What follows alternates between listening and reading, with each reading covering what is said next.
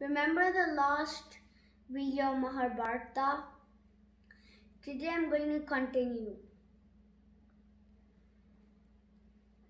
Before Ganga left, Shantanu said to her, "I can't take care of the child." So then she said, "I'll take the child, and when he's ready, I'll bring him." So after some days, Shantanu was about to be destroyed in a battle. Suddenly, all his enemies were killed by a young boy a little bit far away.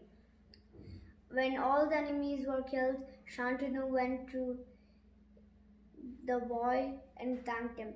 And then Ganga came, and Ganga said to Shantanu, "This is no one but your own boy." That's part 2.